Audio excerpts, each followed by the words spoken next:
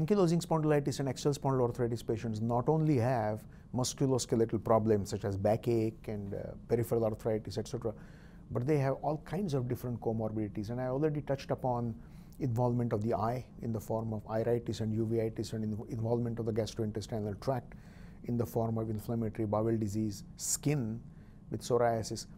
But more and more we are finding that the inflammation that these patients have leads to increased risk of cardiovascular disease.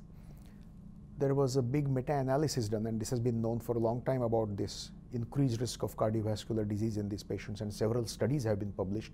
But recently a meta-analysis was done, and that found out that patients with axial spondyloarthritis have 44% increased risk of heart attacks, 40% increased risk of strokes. They have about 35% increased risk of death. So these are real comorbidities. This actually not only affects the patient's day-to-day life and their quality, health-related quality of life, but it reduces the quantity of life. It reduces their life duration.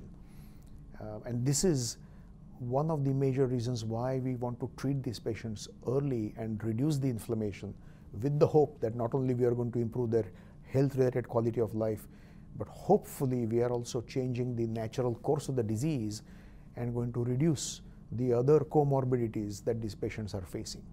There is a difference how rheumatoid arthritis and psoriatic arthritis affects an individual compared to how axial spondyloarthritis affects an individual.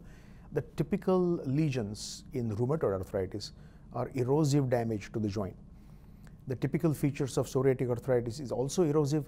They also can have a little bit of new bone formation in psoriatic arthritis. Axial spondyloarthritis patients predominantly have anabolic damage, which means they develop new bone. So they develop syndesmophytes in the spine. They might develop fusion of their spine. They might develop fusion of their sacroiliac joints. There is erosion also in axial spondyloarthritis. In fact, before they develop new bone formation, there is erosion, and then there is this florid new bone formation that occurs in patients with axial spondyloarthritis, which ultimately leads to reduced mobility of the spine. Their neck cannot move and they cannot bend forward, and that leads and adds to their health-related quality of life and reduced spinal function, mobility, etc. Another point I want to make is we recently did a study to compare the health-related quality of life in rheumatoid arthritis versus psoriatic arthritis versus ankylosing spondylitis, and found out that ankylosing spondylitis patients have more health-related quality of life loss, so more physical disability compared to rheumatoid arthritis and psoriatic arthritis. And I said earlier that between ankylosing spondylitis and non-radiographic axial SPA, the loss of health-related quality of life is quite comparable. In other words, axial spondyloarthritis in general and non-radiographic axial SPA and AS have worse health-related quality of life compared to AS and psoriatic arthritis. The burden of the disease of axial spondyloarthritis is quite high. One point which I said earlier was this disease starts in the second or third decade of the patient's life. That is sort of prime time when the patients are going to work. It has been found that in ankylosing spondylitis situation, patients retire at the age of 36. That's the median age, which is terrible because that's the age when people should be really working. About 45% of the patients with ankylosing spondylitis have some disability at work.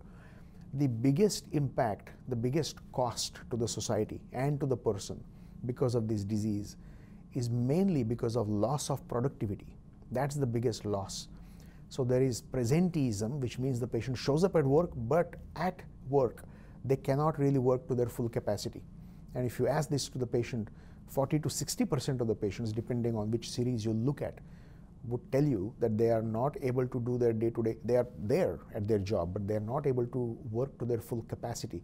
Several patients, 40% of the patients, change their job and go to a different type of job, and in that process lose their income and they will have to do a job which is probably less physically demanding. A large percentage of patients become disabled at a younger age. As I said, 36 years can be seen as the average age when these people get disability or retire from their work. It has also been shown that even day-to-day activities, this is outside of their work, just bending down and putting on their socks is impossible. They cannot bend down and pick something. It's very interesting. I have a doctor friend who I was with him at a medical meeting, and he said that this morning they slipped this bill under my door into my room, and I cannot pick it up. I cannot bend down. I mean, these things that you and I take for granted, they just cannot do. Something fell from his hand and he couldn't pick it up. He had to call the hotel bell person to come and pick it up for him. I mean, these are ordinary things. So it's just not the work, it's also day-to-day health-related quality of life suffers in these patients quite dramatically and drastically. And this is when we really have great treatments where we can avoid and prevent all this from happening. So we can treat these patients early and give them better quality of life.